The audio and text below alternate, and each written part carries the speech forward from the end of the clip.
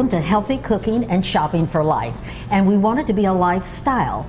Today it's teens in the kitchen and with Sterling Bennett. And Sterling happens to be my grandson.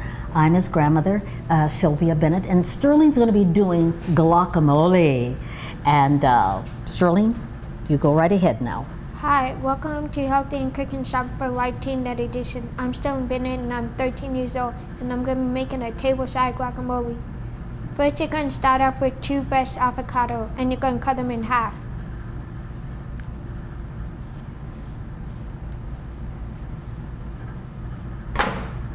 After you cut one, you're going to twist it, and then it's ripe, and then you're going to cut it. And you're going to get a spoon to scoop it out. Or if you don't have one, you can use your hand.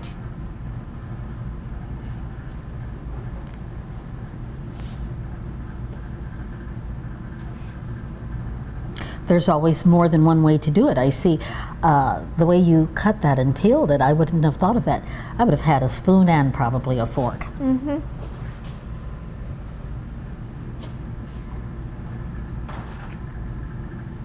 Grandma can learn from a teenager. Oh, thank you, grandmother. You're welcome. And then when it comes to the seed, what I do, I usually get the knife and stab it in the seed and then twist it.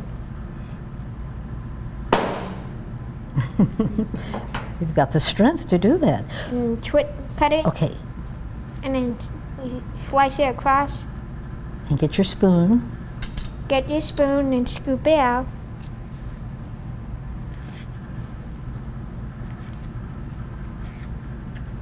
You make it look so easy, Sterling. It is. Okay.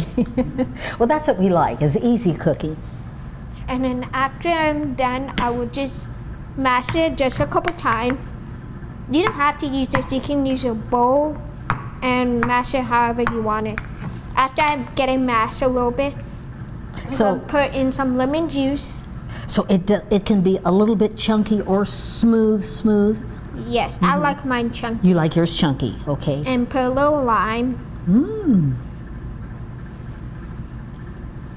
A little tomato.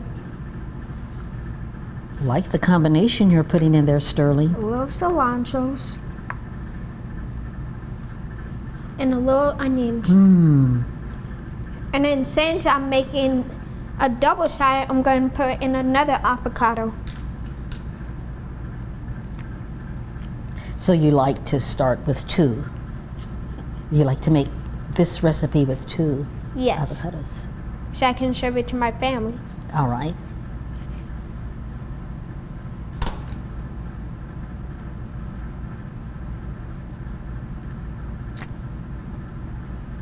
And if sometimes you don't want to use it, you just put it in the side and make sure you keep the seed in so it won't turn brown. I'm glad you shared that with me. Do you want to use your spoon for that, or do you like the knife better? I like the knife better. I just using it, cut it, and get a little hairstyle in it. You know, avocado was a fruit that I didn't know about and learn until I came to California many years ago. I wasn't familiar with avocados. That's cool. I'm gonna mash it up again. And then what I do different than other people, I like to put a little oil in it to give it a little liquidy. But you don't have to put oil because it has oil in the avocado. That's right. It has it in it already. There's oil and fat in it. A little olive Just oil. a few drops of olive oil, okay. A little salt. Oh yeah, I like my salt with my avocado. It brings out the flavor, don't you find? Yes.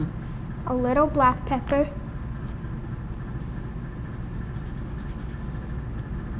A little more cilantro. A little more onions.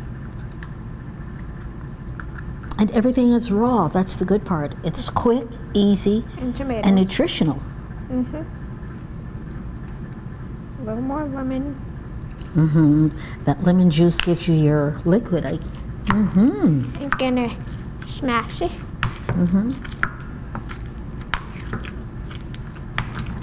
I like the container that you have. Thank you. Rather exotic. And then we're done. You're going to get your spoon. All right.